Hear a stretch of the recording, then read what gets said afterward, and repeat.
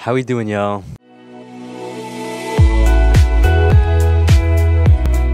What is vibing? This is Vish, and today I'll be responding to Osho's video on There Is No Tomorrow. Before we start, let's take some meditative breaths.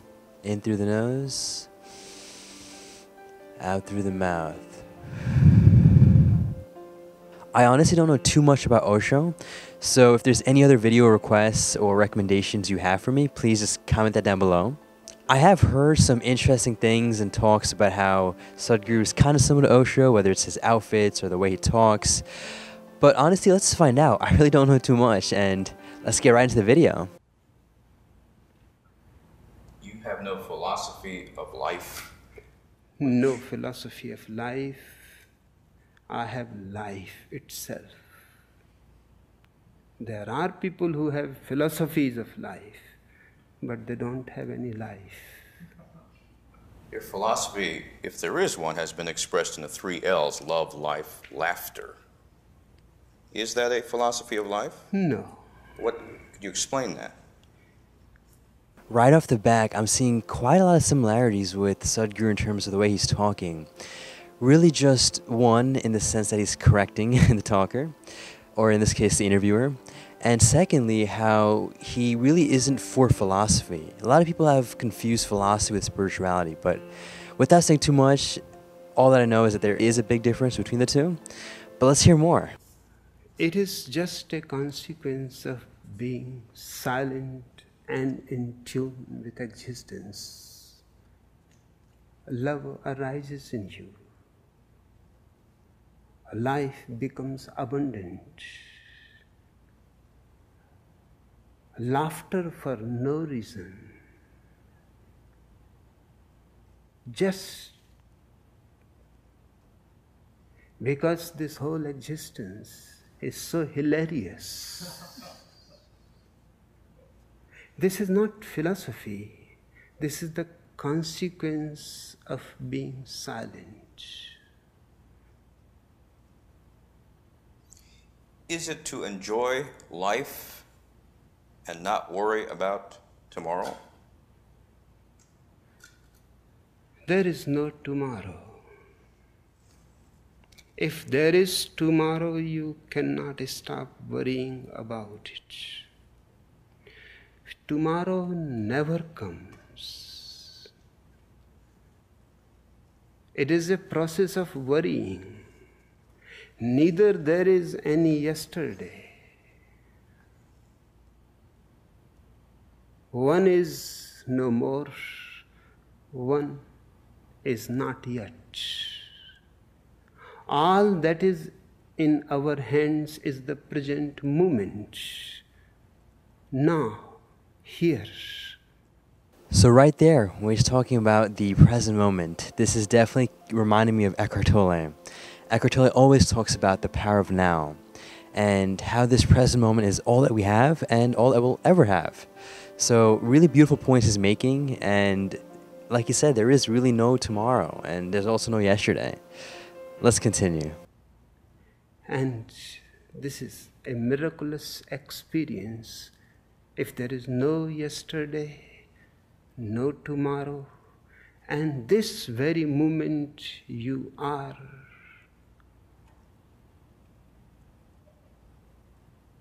silent, all worrying disappears, all imagining, dreaming, projecting disappears. And it is not that you have to enjoy this moment. That rejoicing arises out of this moment. But you are never here.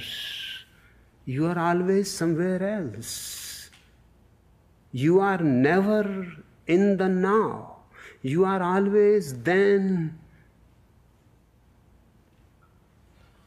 Otherwise, everything is available, but you are absent. I make my people to understand a very simple fact, not a philosophy, something existential, not philosophical, that you be present to this moment and then see what happens. Wow. This was the first time I've watched a full Osho video. And I know this is an excerpt from, I think it was an ABC News interview is what they said. But it was still a full snippet or of a topic by Osho himself and how important this present moment is. I really vibed, I will say. It is interesting seeing the way he talks. He's very, almost Eckhart Tolle-ish, in the sense that he is taking pauses. He's very slow with his words.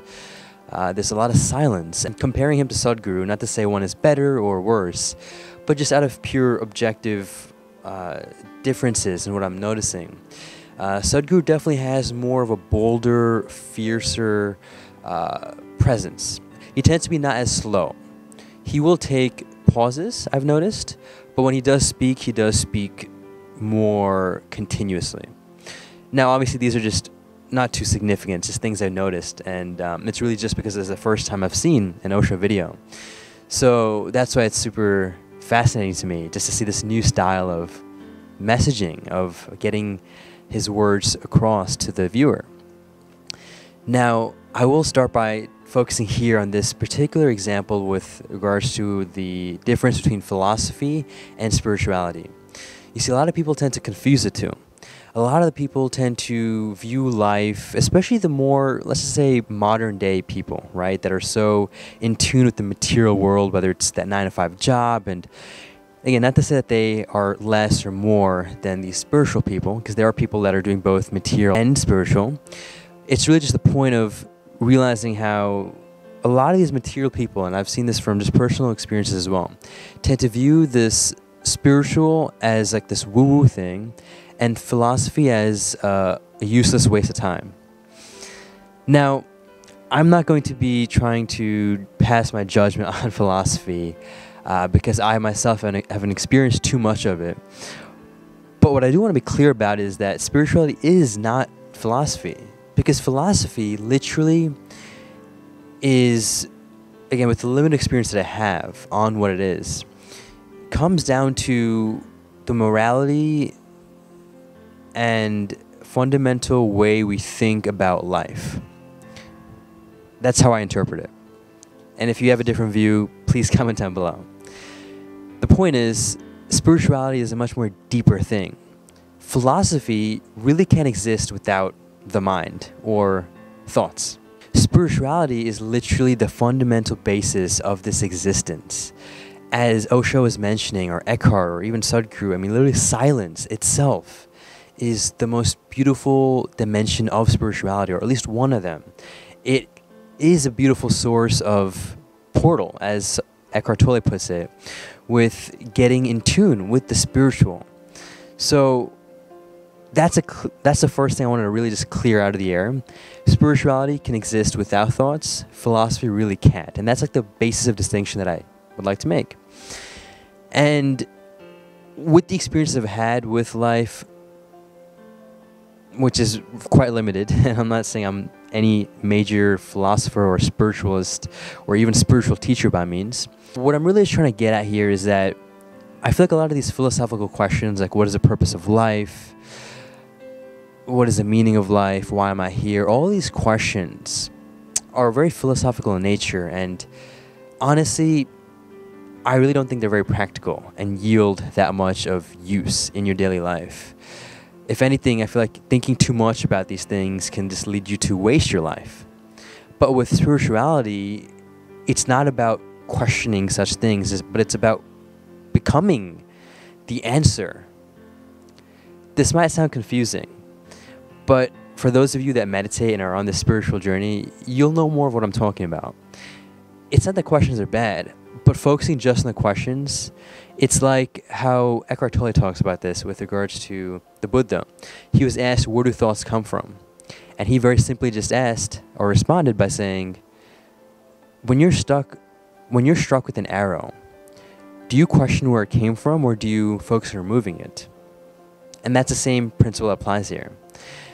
Questions are great and philosophy is cool, but at the same time, I feel, and I want to be prefacing by saying that this is coming from a limited amount of awareness and experience, although I'm seeking to expand that.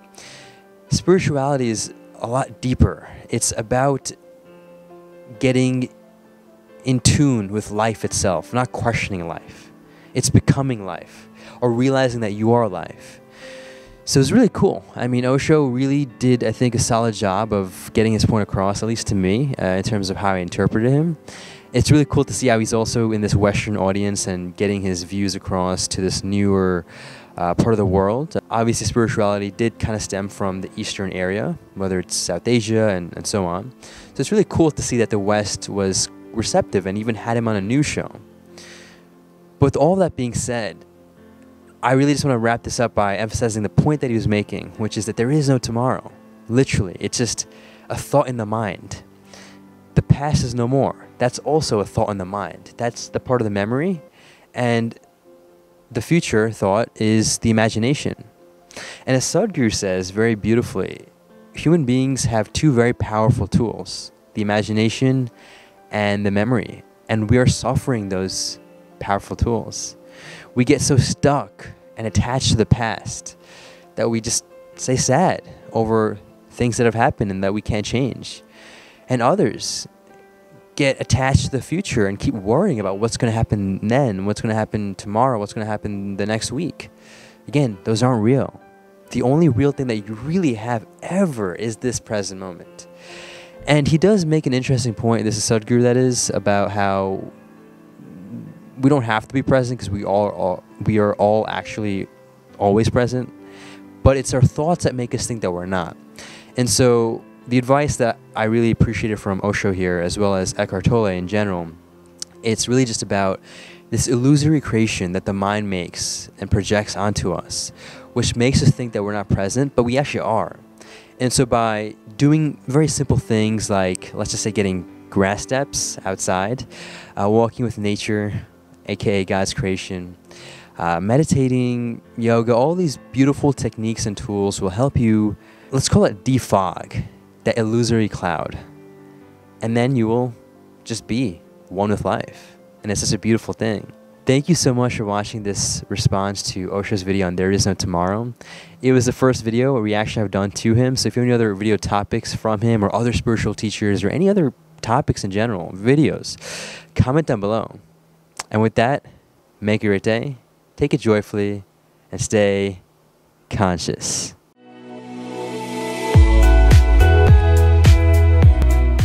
Ecstasy.